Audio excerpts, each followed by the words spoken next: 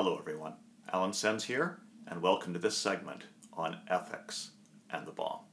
Let's get started. Here are the learning objectives for this segment. By the time we're done, you should be able to describe consequentialist and deontological ethical systems. And you should be able to apply both ethical systems to the issue of the making of the atomic bomb.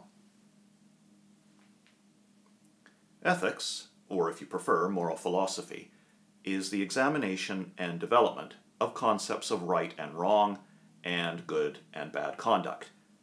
Ethical systems, or theories, also form the basis of how we make decisions and how we evaluate good or bad actions. Now, obviously, we can't cover everything here or go into a whole lot of detail, but to generalize somewhat, there are two dominant ethical theories: consequentialism and deontology. Consequentialism holds that the consequences of one's conduct are the most important grounds for any judgment about the rightness of that conduct. From a consequentialist standpoint, a morally right act is one that will produce a good outcome or consequence, irrespective of the means employed. This is often summarized by the expression, "the ends justify the means." But remember, the ends must be ethically and morally good. And so the question for you, was the building of the atomic bomb ethical from a consequentialist perspective? Think about that a little bit, and think about the motive for building the bomb as you're thinking about this question. In contrast to consequentialism, deontological ethics, or deontology, holds that it is the nature of the action, or actions, rather than the consequences, which determine the rightness of any conduct. The nature of an act, or actions, should themselves be moral. This morality is based on the rules and duties of the actor, the person performing the action, and on the rights of others, other people, who might be affected by that action. This approach can be summarized by the expression, act morally, regardless of the consequences. Another way of characterizing this approach would be to say that good ends do not justify evil means.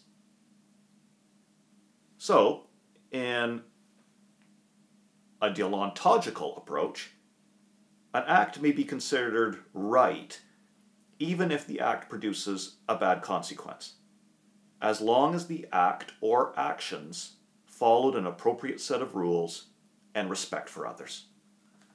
The most important rule in this context is sometimes called the ethic of reciprocity, or the golden rule, that one should do unto others as they would have done unto them.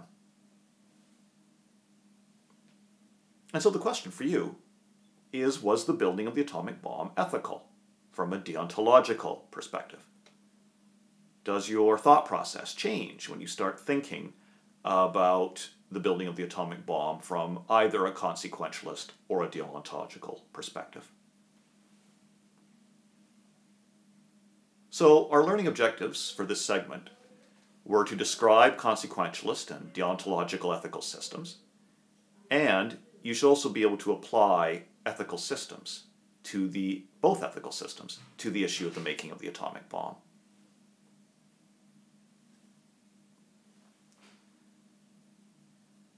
Well, ethics is obviously an enormous subject. It's very complicated, and we've simplified things somewhat. But we're going to be working an awful lot with ethics throughout this class. And I thought this was a good opportunity just to introduce some basic ways of thinking about ethics and two basic ethical systems. Obviously, as we go through this entire course, the entire subject of nuclear weapons has a profound moral and ethical foundation to it. And I hope this is a good start. Thanks very much. We'll see you next time.